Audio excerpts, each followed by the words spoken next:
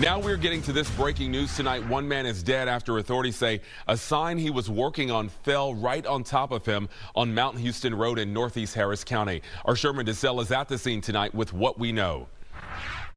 Yeah, good evening. We're still waiting to hear from the medical examiner's office or even the sheriff's office, but it's still a pretty active scene a few hours after this took place. But here's what we know so far from the sheriff's office.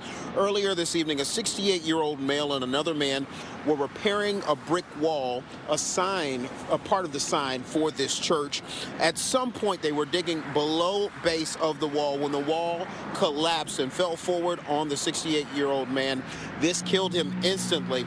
The medical examiner is still on the scene. They will be investigating along with patrol deputies. This is a Spanish-speaking church. Looks like they were starting to gather here prior to the collapse happening for a night service. So a lot of people are on property, pretty distraught, pretty upset. The family members of that 68-year-old man, they're refusing to talk to us respectfully. Clearly, there's a lot of heartbreak here tonight. People just trying to process what happened. As soon as we get more information, we'll let you know. We're live on the north side. Sherman Desselle, Fox 26 News.